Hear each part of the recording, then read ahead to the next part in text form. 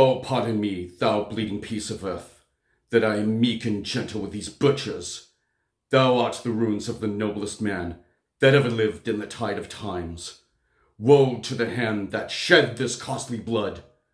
Over thy wounds now do I prophesy, which, like dumb mouths, do ope their ruby lips, to beg the voice and utterance of my tongue.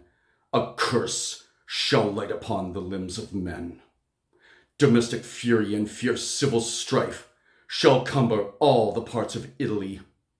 Blood and destruction shall be so in use, and dreadful objects so familiar, that mothers shall but smile when they behold their infants quartered with the hands of war, all pity choked with custom of fell deeds, and Caesar's spirit raging for revenge, with aid by his side, come hot from hell, shall, in the confines with a monarch's voice, cry havoc, and let slip the dogs of war.